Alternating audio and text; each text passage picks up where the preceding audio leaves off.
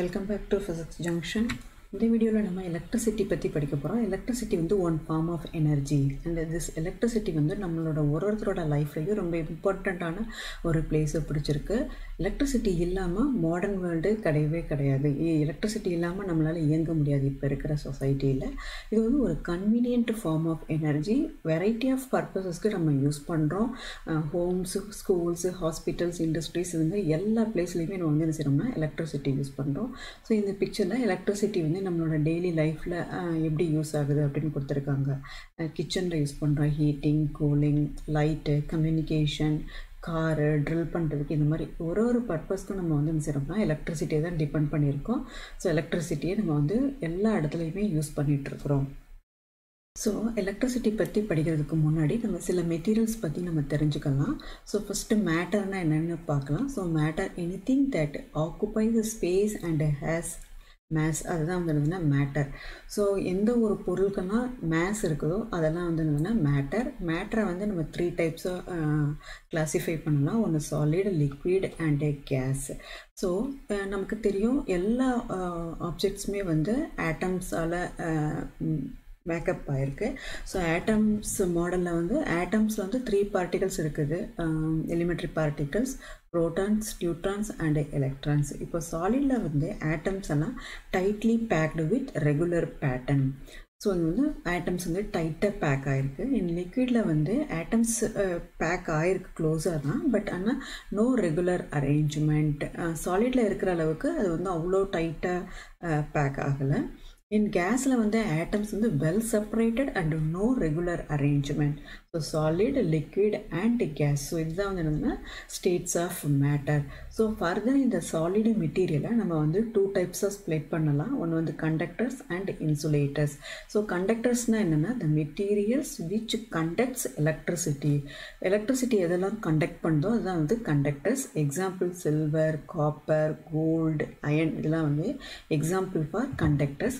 Insulator. So insulator na the materials which do not conduct electricity. அதான் insulators. Electricity conduct பண்ணாத எல்லாத்தையும் நம்ம என்ன சொல்றோம்னா insulators னு சொல்றோம். Example wood, plastic, glass. So இப்போ நமக்கு கண்டக்டர்ஸ்னா என்னன்னு தெரியும். ஸோ இந்த கண்டக்டர்ஸ் எப்படி எலக்ட்ரிசிட்டியை கண்டக்ட் பண்ணுது, ஸோ கரண்ட்னா என்ன அப்படிங்கிறத நம்ம நெக்ஸ்ட் ஸ்லைடில் பார்க்குறோம். ஸோ இந்த ஸ்லைடில் நம்ம ஃப்ளோ ஆஃப் எலக்ட்ரான்ஸ் பற்றி படிக்கிறோம். ஃப்ளோ ஆஃப் எலக்ட்ரான்ஸ் தான் என்னதுன்னா கரண்ட்டு. ஸோ இப்போ ஃபார் எக்ஸாம்பிள் நம்மக்கிட்ட ஒரு காப்பர் ஒயர் இருக்குது. காப்பர் ஒரு குட் எலக்ட்ரிக்கல் கண்டக்டர். ஏன் இதை குட் எலக்ட்ரிக்கல் கண்டக்டர்னு சொல்கிறோம்னா இதில் நம்பர் ஆஃப் ஃப்ரீ எலக்ட்ரான்ஸ் அல்லது வேலன்ஸ் எலக்ட்ரான்ஸ் அதிகமாக இருக்குது. இந்த எலக்ட்ரான்ஸ் தான் என்ன செய்யுதுன்னா கரண்ட்டை நமக்கு கொடுக்குது. இந்த எலக்ட்ரான்ஸோட மூவ்மெண்ட்டு இல்லைனா இந்த எலக்ட்ரான்ஸோட ஃப்ளோவை தான் நம்ம என்ன சொல்கிறோம்னா கரண்ட்டுன்னு சொல்கிறோம். எலக்ட்ரான்ஸ் ஃப்ளோவோட டைரக்ஷனுக்கு ஆப்போசிட் டைரக்ஷனில் தான் என்ன இருக்கும்னா கரண்ட்டோட டைரக்ஷன் இருக்கும். ஸோ ஃபார் எக்ஸாம்பிள் இங்கே நம்ம கிட்ட ஒரு டார்ச் லைட் இருக்குது. ஸோ நம்ம பேட்டரி யூஸ் பண்ணுறோம். ஸோ இது பேட்டரியோட பாசிட்டிவ் எண்ட், இது நெகட்டிவ் எண்ட். ஸோ இப்போ இந்த பேட்டரியை ஸ்விட்ச் ஆன் பண்ணுறோமோ அப்போ இந்த பேட்டரிக்கும் இங்கே இருக்கிற பல்புக்கு இடையில ஒரு கான்டாக்ட் ஸோ இங்கே என்ன ஆகும்னா இந்த பேட்டரி ஃப்ளோ ஆஃப் சார்ஜஸ் இருக்குது இந்த பேட்டரியில். ஸோ இந்த பேட்டரி என்ன செய்யுன்னா கரண்ட்டை இந்த பல்புக்கு பாஸ் பண்ணி நமக்கு இந்த டார்ச் லைட் க்ளோ ஆகுது, இந்த டார்ச் லைட் எரியுது. ஸோ இங்கே எக்ஸாம்பிள் பார்க்கலாம். ஸோ இங்கே நம்மக்கிட்ட ஒரு பல்பு இருக்குது. ஸோ இந்த பல்பு இங்கே ஒரு பேட்டரி இருக்குது, இங்கே ஒரு ஸ்விட்ச் இருக்குது. ஸோ பேட்டரியோட நெகட்டிவ் பல்போட ஒரு எண்ட்லையும் அதோட பாசிட்டிவ் இந்த ஸ்விட்ச் வழியாக அடுத்த எண்டான பல்போட கனெக்ட் ஆகிருக்கு. ஸோ இப்போ எலக்ட்ரான்ஸோட ஃப்ளோ பார்த்தோம்னா எப்படி இருக்கும்னா எலக்ட்ரான்ஸ் ஃப்ளோ எப்போவுமே நெகட்டிவ் டு பாசிட்டிவ் இருக்கும். ஸோ இப்போ இந்த ஸ்விட்சை ஆன் பண்ண உடனே எலக்ட்ரான்ஸ் நெகட்டிவ் டு பாசிட்டிவ் டைரக்ஷனில் ஃப்ளோ ஆக ஆரம்பிக்கும். நமக்கு தெரியும் எலக்ட்ரான்ஸோட டைரக்ஷனுக்கு ஆப்போசிட் டைரக்ஷனில் தான் கரண்ட்டோட டைரக்ஷன் இருக்கும். ஸோ இப்போ கரண்ட் பாசிட்டிவ் டு நெகட்டிவ் என்ன ஆகும்னா ஃப்ளோ ஆகும். ஸோ அதனால் இந்த பல்பு இதாகுது. ஸோ இந்த ஸ்விட்சோட ஜாப் இங்கே என்னென்னா இது இந்த பல்புக்கும் இந்த பேட்டரிக்கும் இடையில ஒரு லிங்க்கை கிரியேட் பண்ணுது. ஸோ அதனால தான் இந்த ஸ்விட்ச் ஆன் ஆனவுடனே இந்த பல்பு க்ளோ ஆரம்பிக்குது. So கரண்ட்டோட direction positive to negative இருக்குது. ஸோ இப்போ நம்ம எலக்ட்ரிக் கரண்ட்டுக்கு எக்ஸாக்ட் டெஃபினிஷன் பார்க்க போகிறோம். ஸோ இப்போ எப்படி டிஃபைன் பண்ணுறாங்கன்னா per unit timeல எவ்வளோ amount of charges வந்து flowing through a particular area of cross section of a conductor அதுதான் வந்து என்னதுன்னா electric current. ஸோ 1 செகண்டில் எவ்வளோ amount of charge வந்து ஒரு particular area of cross section வழியாக போகுது அப்படிங்கிறத வந்து என்னதுன்னா electric current. இங்கே வந்து எவ்வளோ amount of charges அப்படிங்கிறத என்ன எடுத்திருக்காங்கன்னா Qன்னு எடுத்திருக்காங்க. எவ்வளவு டைமில் அப்படிங்கிறது வந்து T. So I equal to Q by T. அப்படி இல்லைன்னா இது இன்னும் எப்படி டிஃபைன் பண்ணுறாங்கன்னா rate of flow of electric charges அதான் வந்து என்னதுன்னா எலக்ட்ரிக் கரண்ட்டு. சார்ஜோட யூனிட் வந்து கூலும், கரண்ட்டோட யூனிட் வந்து ஆம்பியர். ஸோ இந்த 1 கூலும் அப்படிங்கிறத வந்து நம்ம எப்படி சொல்கிறாங்கன்னா சார்ஜ் கண்டைன்டு இன் 6.25 டைம்ஸ் 10^18 எலக்ட்ரான்ஸ் அப்படின்னா நம்பர் ஆஃப் எலக்ட்ரான்ஸ் 6.25 டைம்ஸ் 10^18 அவ்வளவு எலக்ட்ரான்ஸில் எவ்வளவு சார்ஜ் இருக்குதோ அதுதான் வந்து என்னதுன்னா 1 கூலும். ஸோ எலக்ட்ரானோட சார்ஜ் வந்து நெகட்டிவ் சார்ஜ் நமக்கு தெரியும். ஸோ எவ்வளவு நெகட்டிவ் சார்ஜஸ் வந்து இவ்வளோ அமௌண்ட் ஆஃப் எலக்ட்ரான்ஸில் இருக்குதோ அதுதான் வந்து என்னதுன்னா 1 கூலும். ஸோ இப்போ ஆம்பியர் வந்து கரண்ட்டோட யூனிட்டு. ஸோ எப்படி ஆம்பியரை டிஃபைன் பண்ணுறாங்கன்னா 1 coulomb of charge flows in 1 second across any cross section of a conductor.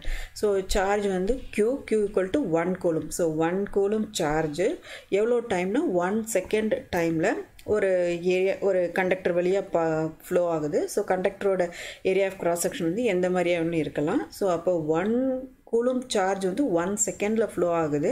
So அதுதான் வந்து என்னதுன்னா 1 ஆம்பியர். ஸோ இந்த கரண்ட்டை மெஷர் பண்ணுறதுக்கு நம்ம ஒரு இன்ஸ்ட்ருமெண்ட் யூஸ் பண்ணுறோம். அது பேர் தான் என்னதுன்னா ammeter. And instrument use to measure current in a circuit is called the ammeter. So next நம்ம பார்க்க போகிறது எலக்ட்ரிக் சர்க்யூட். நமக்கு நிறைய விதமான எலக்ட்ரிக்கல் காம்பனன்ட்ஸ் பற்றி தெரியும். பேட்ரி, ஸ்விட்ச், லேம்ப், அம்மீட்டர், ரெசிஸ்டர், இந்த மாதிரி நிறைய எலக்ட்ரிக்கல் காம்பனன்ட்ஸ் இருக்குது. இந்த எலக்ட்ரிக்கல் காம்பனன்ட்ஸ் எல்லாம் கனெக்ட் பண்ணி ஒரு க்ளோஸ்டு லூப் வந்து நம்ம இது பண்ணி கொடுக்குறோம் அந்த கரண்ட்டு ஃப்ளோ ஆகிறதுக்கு ஏற்ற மாதிரியா. அதை தான் நம்ம என்ன சொல்கிறோம்னா எலக்ட்ரிக் சர்க்யூட் அப்படின்னு சொல்கிறோம். ஸோ இந்த எலக்ட்ரிக் சர்க்யூட்டில் நம்ம வந்து ஸ்விட்சஸ் யூஸ் பண்ணுறோம். சப்போஸ் இந்த ஸ்விட்சஸ் வந்து நம்ம ஆஃப் பண்ணுறோம் அப்படின்னா சர்க்யூட் பிரேக் ஆகி இங்கே வந்து என்ன செய்யுதுன்னா கரண்ட்டு ஃப்ளோ ஆகாது. ஸோ இங்கே வந்து ஒரு ஸ்விட்ச் இருக்குது, ஒரு பேட்ரி இருக்குது, ஒரு பல்ப் இருக்குது. ஸோ இந்த ஸ்விட்சை ஆஃப் பண்ணுறப்ப இந்த சர்க்யூட் ஓப்பன் ஆகிடுது. ஸோ கரண்ட் வந்து இங்கே என்ன ஆகாதுன்னா ஃப்ளோ ஆகாது. ஸோ எப்போ இந்த ஸ்விட்சை ஆன் பண்ணுறோமோ அப்போ தான் இந்த சர்க்யூட் க்ளோஸ் ஆகி இந்த ஃபுல் லூப்பும் நமக்கு க்ளோஸ் ஆகி நமக்கு வந்து பேட்டரியிலேருந்து கரண்ட் வந்து இந்த பல்புக்கு கிடைக்கும். ஸோ அதனால் இந்த பல்பு வந்து எரியும். ஸோ இதுதான் வந்து என்னதுன்னா எலக்ட்ரிக்கல் circuit. ஸோ இப்போ நம்ம பார்க்குறது electric potential. Flow of electrons தான் கரண்ட்டு நமக்கு தெரியும். ஆனால் இந்த ஃப்ளோ ஆஃப் எலக்ட்ரான்ஸு அதுவாக நமக்கு இங்கே நடக்காது.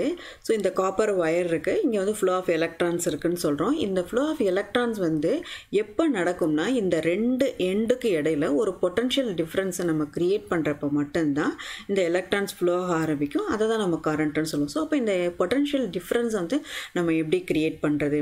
ஸோ ஃபார் எக்ஸாம்பிள் இங்கே ஒரு டங்ஸ்டன் ஒயர் இருக்குது. இது டங்ஸ்டனோட ஒரு எண்ட், இது டங்ஸ்டனோட இன்னொரு எண்ட்.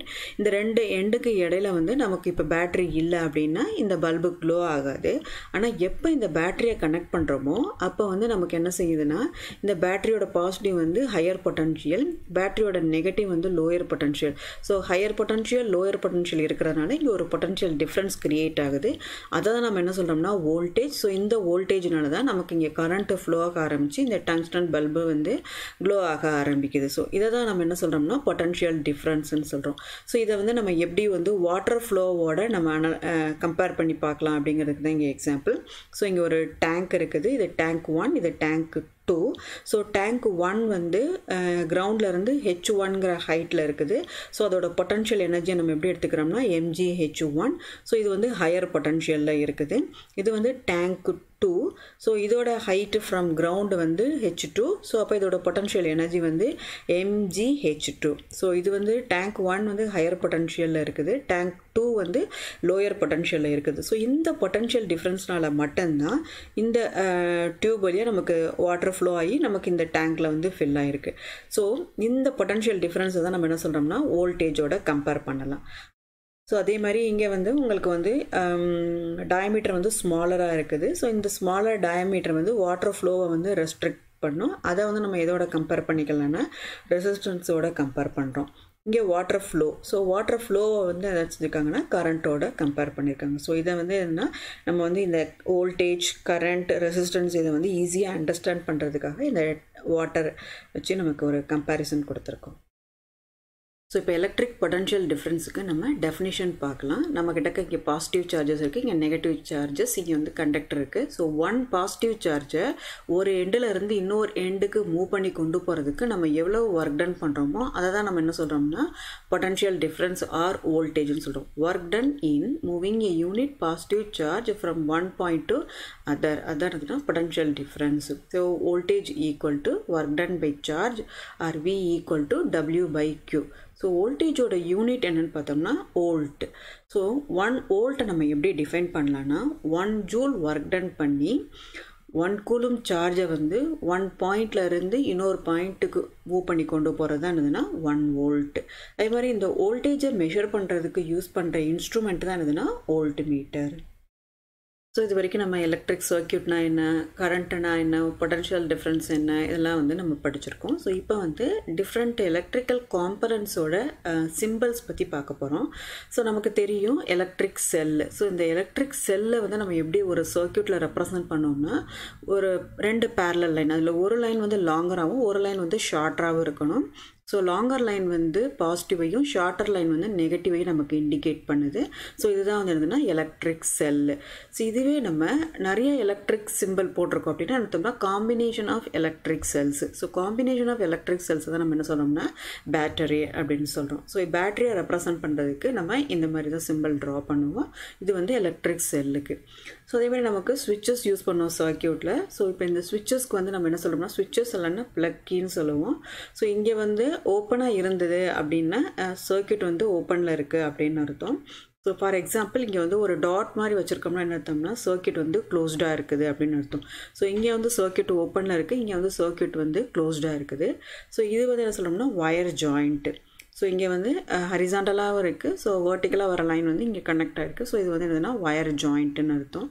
பட் இங்கே வந்து அது இப்படி ஸ்கிப் ஆகி போகிறது மாதிரி கொடுத்துருக்கோம். So wires crossing without joining. So இதில் வந்து நம்ம பார்க்குறது வந்து எலக்ட்ரிக் பல்போட சிம்பிள். ரெசிஸ்டாருக்கு வந்து இந்த மாதிரி ஜிக்ஸாக் லைன் போடுவோம். அதுக்கு இடையில அக்ராஸாக ஒரு ஏரோ போட்டிருந்தோம்னா அதை என்ன சொல்லணும்னா வேரியபிள் ரெசிஸ்டார் இல்லைன்னா ரியோஸ்டார்ட்னு சொல்லலாம். ஒரு சர்க்கிள் போட்டு ஏ போட்டால் அது அம்மீட்டர், சர்க்கிள் போட்டு வி போட்டால் வோல்ட் மீட்டர். இது வந்து அதுன்னா டயோடு. ஸோ டயோடோட பாசிட்டிவ் இது டயோடோட நெகட்டிவ். அதில் இந்த 2 ஏரோ எதை இண்டிகேட் பண்ணுதுன்னா இது வந்து லைட்டை வந்து எமிட் பண்ணுதுன்னு இண்டிகேட் பண்ணுது. அதனால் இந்த டயோடுக்கு பேர் வந்து என்னதுன்னா light emitting diode. So next நம்ம பார்க்குறது ஓம்ஸில். In 1827 ஜெர்மன் ஃபிசிஸ்ட் ஓம் அவர் தான் வந்து நமக்கு என்ன செஞ்சாருன்னா கரண்ட்டுக்கும் பொட்டன்ஷியல் டிஃப்ரென்ஸ்க்கும் இடையில இருக்கிற ரிலேஷனை வந்து நமக்கு வந்து டிஃபைன் பண்ணி கொடுத்தாரு. ஸோ ஆஸ் பர் ஓம்ஸில் அப்படி அட் கான்ஸ்டன்ட் டெம்பரேச்சர். ஏன் இங்கே ஓம்ஸில் வந்து நம்ம கான்ஸ்டன்ட் டெம்பரேச்சர் அப்படின்னு சொல்கிறோம்னா ரெசிஸ்டன்ஸ் வந்து டெம்பரேச்சரை பொறுத்து சேஞ்ச் ஆகும். ஒரு கண்டக்டரோட ரெசிஸ்டன்ஸ் வந்து டெம்பரேச்சர் அதிகமாக இருந்தால் ரெசிஸ்டன்ஸும் அதிகமாகும். ஸோ ரெசிஸ்டன்ஸ் அதிகமாக இருந்தால் கரண்ட்டு ஃப்ளோ ஆகிறது வந்து கம்மியாகும். ஸோ டெம்பரேச்சரை பொறுத்து ரெசிஸ்டன்ஸ் வந்து சேஞ்ச் ஆகுது. ஸோ இப்போ இங்கே நம்ம என்ன சொல்கிறோம்னா ஸ்டெடி கரண்ட் இருக்கணும் அப்படின்னா ஸ்டெடி டெம்பரேச்சர் இருக்கணும். ஸோ ஸ்டெடி டெம்பரேச்சர் இருந்தால் ஸ்டெடி கரண்ட் இருக்கும். அந்த ஸ்டெடி கரண்ட் வந்து வோல்டேஜுக்கு வந்து ப்ரொபோஷ்னலாக இருக்குது. So as per ஓம்ஸில் at constant temperature steady current flows through a conductor. அந்த கரண்ட் தான் வந்து ஐ. அந்த ஐ வந்து directly proportional to potential difference between it's ends. So potential difference தான் voltage. So I is proportional to voltage. அப்புறம் இந்த ப்ரொபோஷ்னாலிட்டியை remove பண்ணுறதுக்காக நம்ம ஒரு கான்ஸ்டன்ட் போடுறோம். அந்த கான்ஸ்டன்ட் தான் எதுனா R. So we by I equal to R. இந்த ஆருங்கிறது வந்து என்னதுன்னா resistance. So R is a constant for a given metallic wire. That is resistance வந்து கான்ஸ்டண்ட்டாக இருக்கும் எப்போன்னா டெம்பரேச்சர் வந்து சேஞ்ச் ஆகாமல் கான்ஸ்டண்ட்டாக இருக்கிறப்ப. அதே மாதிரி ரெசிஸ்டன்ஸோட யூனிட் வந்து என்னதுன்னா ஓம். ஸோ அப்போ ரெசிஸ்டன்ஸுங்கிறது ஒரு கண்டக்டரோட ப்ராப்பர்ட்டி. ஸோ ஃபார் எக்ஸாம்பிள் நமக்கு வந்து நிறைய கண்டக்டர்ஸ் தெரியும். கோல்டு, சில்வர், காப்பர், இந்த மாதிரி நிறைய மெட்டல்ஸ் இருக்குது. நிறைய மெட்டல்ஸு டிஃப்ரெண்ட்டாக வந்து என்ன செய்யும்னா கண்டக்ட் பண்ணும். ஏன்னா அதோட ரெசிஸ்டன்ஸ் எப்படி இருக்குன்னா டிஃப்ரெண்ட்டாக இருக்குது. So as per ஓம்ஸில் R equal to we by I. So நம்ம எப்படி எழுதலாம்னா we equal to IR. So இந்த ரெசிஸ்டன்ஸோட யூனிட் வந்து என்னதுன்னா 1 ஓம். ஸோ இந்த 1 ஓமை நம்ம எப்படி டிஃபைன் பண்ணலாம் அப்படின்னு பார்க்க போகிறோம். ஸோ இப்போ நம்ம 1 ஓமை வந்து நம்ம எப்படி டிஃபைன் பண்ணலாம் அப்படின்னு பார்க்குறோம். ஸோ நம்ம கிட்டக்க ஒரு கண்டக்டர் இருக்குது. ஸோ அதோட ரெசிஸ்டன்ஸ் வந்து 6. ஸோ இந்த 6ஓட யூனிட் என்னன்னு தான் நம்ம பார்க்க போகிறோம். இப்போ இங்கே வந்து 2 எண்டு இருக்குது. இந்த 2 எண்டுக்கு இடையில இருக்கிற பொட்டன்ஷியல் டிஃப்ரென்ஸ் வந்து 1 வோல்ட்டாகவும் இந்த சர்க்கியூட் வழியாக போகிற கரண்ட் வந்து 1 ஆம்பியராக இருக்கிறப்ப இந்த ரெசிஸ்டன்ஸோட வேல்யூ வந்து எப்படி இருக்குன்னா 1 ஓம். So 1 Om equal to 1 volt per ampere. So 1 ஓம் வந்து ரெசிஸ்டன்ஸோட யூனிட்டு. ஸோ இது வந்து வோல்டேஜோட unit. So 1 volt equal to 1 joule per coulomb. அது மாதிரி கரண்ட்டோட யூனிட் வந்து 1 ampere. So 1 ampere equal to 1 coulomb per second. So இங்கே வந்து நம்ம வோல்டேஜ், கரண்ட் அண்ட் ரெசிஸ்டன்ஸ் இடையில இருக்கிற ரிலேஷன் பார்த்துருக்கோம். இதுதான் ஓம்ஸ்ல equal V equal to IR. So next நம்ம பார்க்குறது system of resistors. So resistors பற்றி உங்களுக்கு தெரியும். ரெசிஸ்டர்ஸை வந்து எப்படி ஒரு சர்க்கியூட்டில் ரெப்ரசன்ட் பண்ணுவாங்கன்னா சிக்ஸாக் லைன் வச்சு ரெப்ரசன்ட் பண்ணுவாங்க. அதோட யூனிட் வந்து என்னதுன்னா ஓம். ஸோ இப்போ இங்கே வந்து நமக்கு ஒரு சர்க்கியூட் இருக்குது. ஸோ இங்கே பார்த்தீங்கன்னா உங்களுக்கு வந்து பேட்டரி. ஸோ பேட்டரினா என்னதுன்னா combination of electric cells. So இங்கே பார்த்தீங்கன்னா உங்களுக்கு 4 எலக்ட்ரிக் செல்ஸ் இருக்குது. இந்த 4 எலக்ட்ரிக் செல்ஸும் காம்பினேஷன் தான் இது பேட்டரி. ஸோ இந்த பேட்டரி வந்து என்ன செஞ்சுருக்கோம்னா ரெசிஸ்டன்ஸோட நம்ம கனெக்ட் பண்ணியிருக்கோம். இங்கே நமக்கு 3 ரெசிஸ்டன்சஸ் இருக்குது. ஸோ இப்போ இந்த ரெசிஸ்டன்சஸ் எல்லாம் ஒரு சீக்வன்ஸில் கனெக்ட் ஆகிருக்கு. அதாவது எண்டு டு எண்டு கனெக்ஷன்னு பேர். ஸோ ரெசிஸ்டன்ஸோட ஒரு எண்டு, ஃபஸ்ட்டு ரெசிஸ்டன்ஸோட ஒரு எண்டு வந்து பேட்டரியோட கனெக்ட் ஆகிருக்கு. அப்போ அதோட ஃப்ரீ எண்டு வந்து நெக்ஸ்ட் ரெசிஸ்டரோட கனெக்ட் ஆகிருக்கு. ஸோ செகண்ட் ரெசிஸ்டரோட ஃப்ரீ எண்டு வந்து தேர்டு ரெசிஸ்டரோட கனெக்ட் ஆகிருக்கு. ஸோ இது வந்து ஒரு சீக்வன்ஸில் எண்டு டு எண்டு கனெக்ஷன்னு சொல்லுவாங்க. அந்த மாதிரி கனெக்ட் பண்ணியிருந்தால் அதான் எதுனா சீரிஸ் கனெக்ஷன்ஸ். ஸோ இங்கே நமக்கு 3 ரெசிஸ்டன்சஸ் இருக்குது. இந்த 3 ரெசிஸ்டர்ஸும் சீரீஸில் வந்து என்ன செஞ்சுருக்காங்கன்னா கனெக்ட் ஆகிருக்கு. ஸோ இப்போ வந்து ரெசிஸ்டன்சஸ் வந்து இந்த மாதிரி சீரீஸில் connect பண்ணிகிட்ருக்கிறப்ப current through the resistor வந்து எப்படி இருக்கும்னா கான்ஸ்டண்ட்டாக இருக்கும். ஆனால் வோல்டேஜ் அக்ராஸ் ஈச் ரெசிஸ்டன்ஸ் வந்து எப்படி இருக்கும்னா டிஃப்ரெண்ட்டாக இருக்கும். ஸோ ரெசிஸ்டர்ஸ் இன் சீரீஸில் இருக்கிறப்ப கரண்ட் வந்து ஐ வந்து ஈக்குவலாக எல்லா ரெசிஸ்டர் வழியும் ஃப்ளோ ஆகுது. ஆனால் வோல்டேஜ் பார்த்தோம்னா ஒரு ரெசிஸ்டருக்கும் இடையில டிஃப்ரெண்ட்டாக இருக்குது. ஸோ ஃபார் எக்ஸாம்பிள் ரெசிஸ்டர் R1க்கு இடையில இருக்கிற ரெசிஸ்டன்ஸ் வந்து V1 ஆகும், R2க்கு இடையில அக்ராஸாக இருக்கிறது வந்து V2 ஆகும், R3க்கு அக்ராஸாக இருக்கிற வோல்டேஜ் வந்து V3ஆகவும் இருக்குது. ஸோ கரண்ட் வந்து சேமு, வோல்டேஜ் அக்ராஸ் ஈச் ரெசிஸ்டர் வந்து டிஃப்ரெண்ட்டாக இருக்குது. ஸோ அப்போ total potential difference across the circuit அப்படின்னு பார்த்தோம்னா நமக்கு எப்படி கேல்குலேட் பண்ணலான்னா V1 + V2 + V3. So V1 + V2 + V3. So ஓம்ஸில் அப்படி நமக்கு தெரியும். ஸோ V1 வந்து என்னதுன்னா voltage across the resistor R1. So அதை நம்ம எப்படி எழுதலாம்னா V1 = IR1. அதே மாதிரி V2 = IR2, V3 = IR3.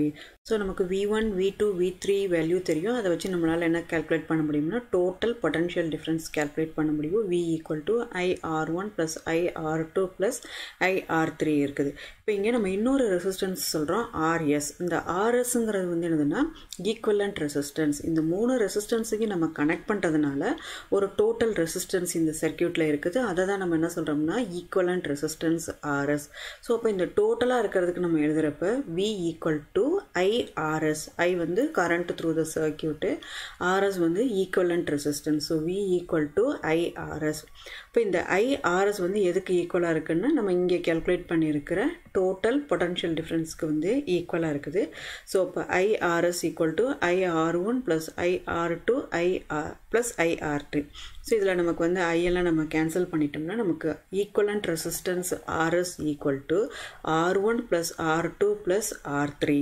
So இங்கே வந்து நம்ம கேல்குலேட் பண்ணியிருக்கிறது வந்து ஈக்குவலண்ட் ரெசிஸ்டன்ஸ்.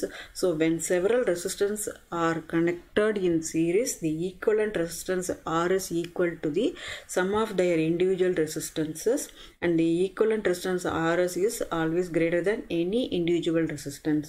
ஸோ இப்போ இதோட சம்மாக தான் நம்ம என்ன சொல்கிறோம்னா RSன்னு சொல்கிறோம். ஸோ இந்த RSோட வேல்யூ வந்து எப்போவுமே எப்படி இருக்கும்னா கிரேட்டராக இருக்கும் இண்டிவிஜுவல் ரெசிஸ்டன்ஸ் வேல்யூஸோட கம்பேர் பண்ணுறப்ப. நெக்ஸ்ட் நம்ம பார்க்குறது resistors in parallel. Resistors in series கனெக்ஷனில் all the 3 resistances end to end ஒரு சீக்வன்ஸில் கனெக்ட் ஆனது. அதே மாதிரி ஈச் ரெசிஸ்டன்ஸ் வெளியே போகிற current வந்து சேமாக இருந்தது and voltage டிஃப்ரெண்ட்டாக இருந்தது. But when resistances are connected in parallel, so parallel connectionனா நமக்கு என்ன அர்த்தம்னா R1 ரெசிஸ்டன்ஸ் அதுக்கு அக்ராஸாக செகண்ட் ரெசிஸ்டன்ஸ் கனெக்ட் ஆயிருக்கு, செகண்ட் ரெசிஸ்டன்ஸ்க்கு அக்ராஸாக தேர்ட் ரெசிஸ்டன்ஸ் கனெக்ட் ஆயிருக்கு. ஸோ இந்த மாதிரி கனெக்ட் பண்ணால் என்ன அர்த்தம்னா ரெசிஸ்டர்ஸ் வந்து இன் பேரலல்னு அர்த்தம். பேரலாக கனெக்ட் பண்ணுறப்ப ஈச் ரெசிஸ்டன்ஸ் வழியாக போகிற கரண்ட்டும் எப்படி இருக்குன்னா டிஃப்ரெண்ட்டாக இருக்குது. ரெசிஸ்டார் R1 வழியாக போகிற கரண்ட் வந்து I1, ரெசிஸ்டார் R2 வழியாக போகிற கரண்ட் வந்து I2, ரெசிஸ்டார் R3 வழியாக போகிற கரண்ட் வந்து I3. But voltage across each resistance வந்து எப்படி இருக்குன்னா ஈக்குவலாக இருக்குது. அது வந்து என்னன்னா V. So again Ohm's law படி current I1 equal to V by R1. So இது வந்து current through the first resistance. அதே மாதிரி current through the second resistance நம்ம எப்படி எழுதலாம்னா I2 that is equal to V by R2. Current through the third resistance I3 equal to V by R3. So total current through the circuit வந்து I equal to I1 plus I2 plus I3. So இப்போ substituting all the I1 and I2, I3 values நமக்கு என்ன கிடைக்குதுன்னா I equal to V by R1 plus V by R2 plus V by R3. So resistances பேரலாக connect பண்ணிட்டு இருக்கப்ப total current என்னன்னு நமக்கு தெரிஞ்சிருச்சு. இப்போ இங்கே நம்ம கிட்டக்க 3 ரெசிஸ்டன்சஸ் இருக்குது. All the 3 R connected in parallel. So இப்போ இதோட equivalent resistance, all the 3 ரெசிஸ்டன்ஸோட equivalent resistance அதை வந்து நம்ம எப்படி எடுத்துக்கிறோம்னா ஆர்பி. ஆர்பிங்கிறது வந்து அந்த 3 ரெசிஸ்டன்ஸையும் நமக்கு ஆட் பண்ணுறதுனால வர்றது, அந்த இதுதான் வந்து என்னதுன்னா நமக்கு ஈக்குவலண்ட் ரெசிஸ்டன்ஸ். ஸோ இப்போ இதை வச்சு நம்ம என்ன எழுதலாம்னா total current I equal to V by RP. So இப்போ நமக்கு I equal to V by RPன்னு தெரியும். ஏற்கனவே நம்ம டோட்டல் கரண்ட் வந்து எப்படி கண்டுபிடிச்சிருக்கோம்னா I equal to V by R1 plus V by R2 plus V by R3ன்னு. So இது ரெண்டையும் நம்ம இப்போ ஈக்குவல் பண்ணலாம். ஸோ ஈக்குவல் பண்ணுறப்ப நமக்கு இந்த V கேன்சல் ஆயிரும், வோல்டேஜ் கேன்சல் ஆயிடுது. அப்போ நமக்கு என்ன கிடைக்குதுன்னா தி equivalent resistance 1 by RP equal to 1 by R1 plus 1 by R2 plus 1 by R3. So that is the reciprocal of the equivalent resistance 1 by RP is equal to the sum of reciprocals of the individual resistance R1, R2 and R3. இப்போ equivalent resistance value பார்த்தோம்னா always less than the least of the combination. So அப்படின்னா என்ன அர்த்தம்னா for example individual resistance 1 by R1, 1 by R2, 1 by R3 இது மூணில் எது less தேனாக இருக்கோ அந்த வேல்யூவை விட ஈக்குவலண்ட் ரெசிஸ்டன்ஸ் 1 by RPயோட வேல்யூ வந்து எப்படி இருக்கும்னா ஸ்மாலராக இருக்கும். ஸோ இந்த வீடியோவில் நீங்கள் கரண்ட்னா என்ன, சர்க்கியூட்னா என்ன, பொட்டன்ஷியல் டிஃப்ரென்ஸு, ஓம்ஸ் லா, அதுக்கப்புறமா ரெசிஸ்டர்ஸ் வந்து கனெக்டட் இன் சீரீஸ், ரெசிஸ்டர்ஸ் கனெக்டட் இன் பேரல் இருக்கிறப்ப அதோட ஈக்குவலண்ட் ரெசிஸ்டன்சஸ் எப்படி இருக்கும் அப்படிங்கிறதெல்லாம் நீங்கள் தெரிஞ்சுட்டு இருக்கீங்க. ஸோ உங்களுக்கு இந்த வீடியோ பிடிச்சிருக்குன்னு நான் நினைக்கிறேன். தேங்க்ஸ் ஃபார் வாட்சிங்.